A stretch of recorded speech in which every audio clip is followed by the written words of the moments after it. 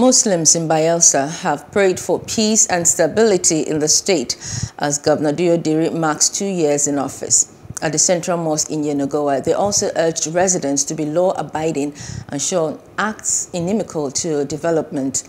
They say they are satisfied with the level of work done by the current administration, but they want the state government to do more. Commend the governor for his development. We wish gradually transforming the state. And we pray for the government of the state.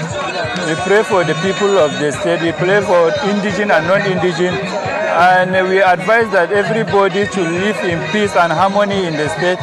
And we are enjoying the peace in the state now very well. So we say we have to pray for the governor because he is the one that is the chief security of the state. If we compare from past and now, we are enjoying the peace more than ever before. We are praying for the governor in our state, Bayelsa. We pray in this reason for his being as a governor in the state. In fact, we see peace in the state.